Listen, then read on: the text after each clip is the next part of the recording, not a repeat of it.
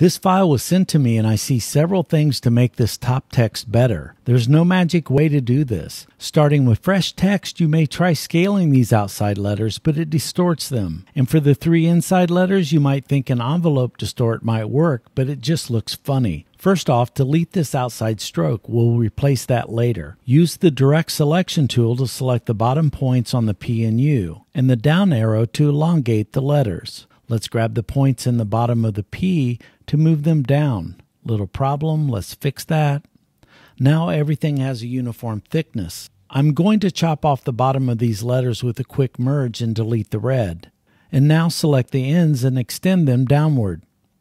Next, a circle lined up in the center design, scaled up with the stroke. Expand the path and let's make a copy. We'll need it later. Time to chop the pieces away.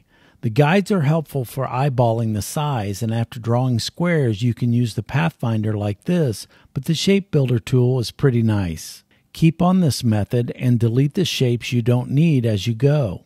The A needs some more work. Erase out the center and delete these extra points. Remember the circle you copied? Paste it in and drag it into place. More Shape Builder action. Add a red stroke so you can see it, then a black one. Switch the red to white. Delete the old text, turn it purple, much better.